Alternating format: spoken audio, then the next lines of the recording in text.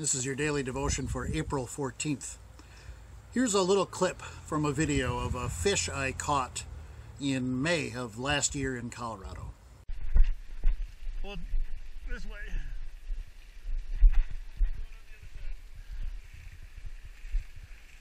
Hold it up high. There you go.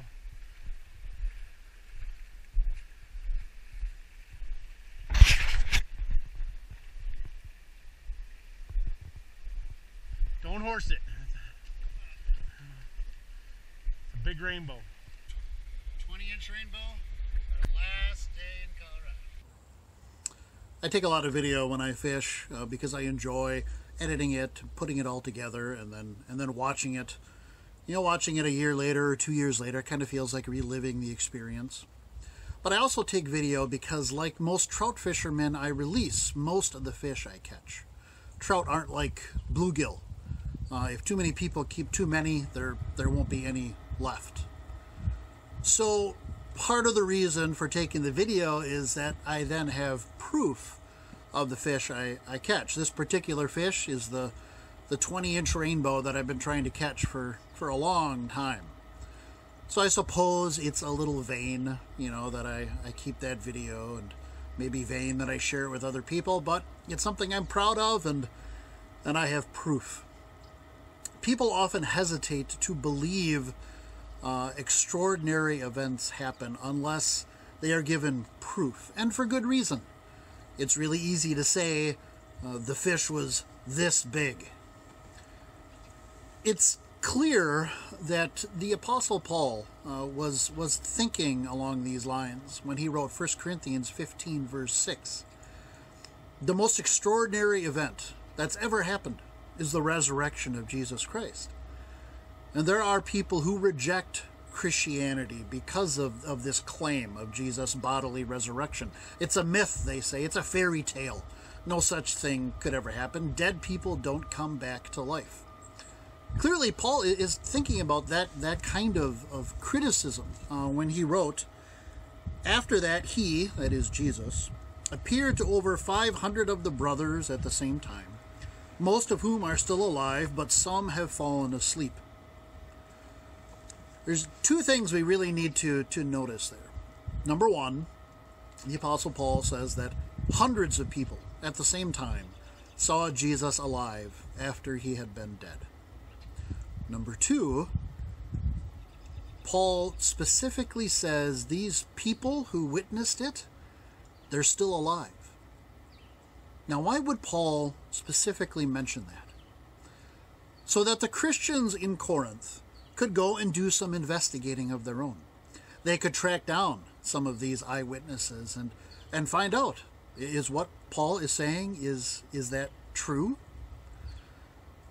If Paul was just making this up, if the disciples were making all of this up, if this was just a big hoax, it would be very, very foolish for Paul to say such a thing.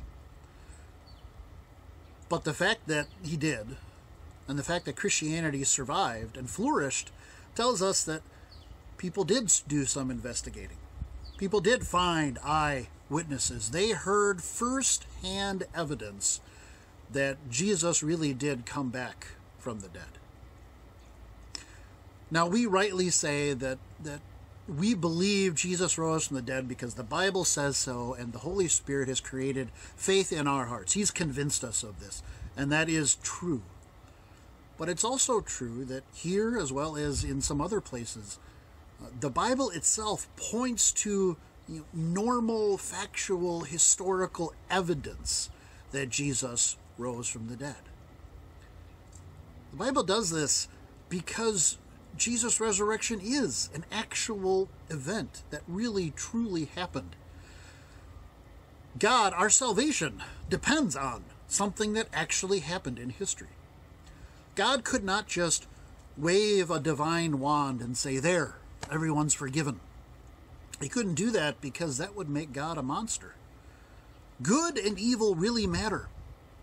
If God were just to ignore evil deeds, that would make him a monster. Evil deeds need to be punished.